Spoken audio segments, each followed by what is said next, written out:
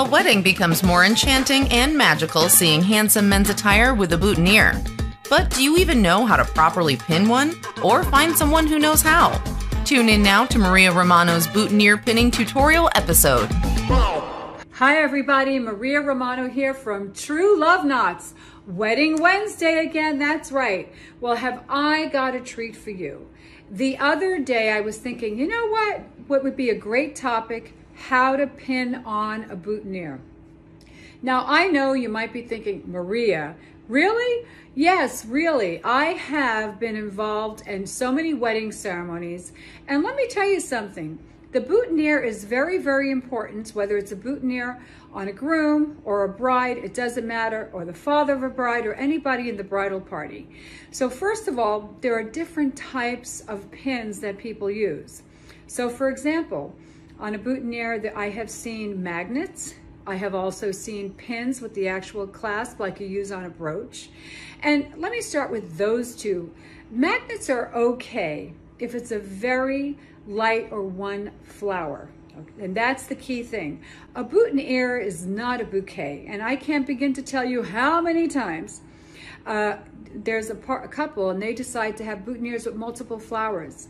It really doesn't work, and it's really a lot. It's almost like having too many accessories. So boutonnière should be simple. And why? Because it needs to look good.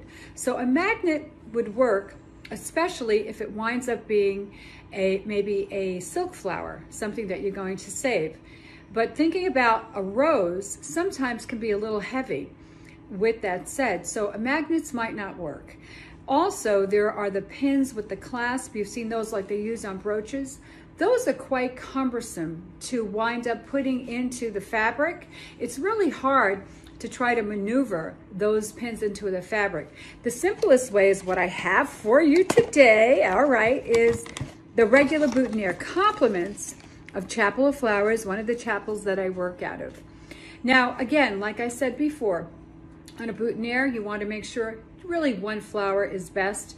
And the reason you want to learn how to pin this on properly is, have you ever looked at wedding pictures going back, or even prom pictures, whatever it is where you had the occasion to wear a boutonnière, and you see it's fabulous picture, and then all of a sudden the boutonnière looks like this, the boutonnière looks like this, and it happens. I've had this happen during wedding ceremonies. It ain't pretty.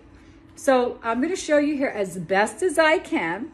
So you take the flower and you take the pin and you place the pin in back of the flower and just put it down into the boutonnière. And look, that's so simple. I'm going to do this again for you. Now, sometimes you also can take, if you have a little bit of fabric, I'm going to show this on you. Yes, I'm showing you my workout clothes. So if, let's say, for example, someone's wearing suspenders, you do the same thing with suspenders. Or if it's a light shirt, just like I'm using, again, get behind the fabric, pin it into the flower. That's right. The bulb part, let me just pull this down. The actual bulb part of the flower, just like this. So that's one way, and it stays properly. Now, I have also seen where people take the pin and they turn it upside down, and they have it stick up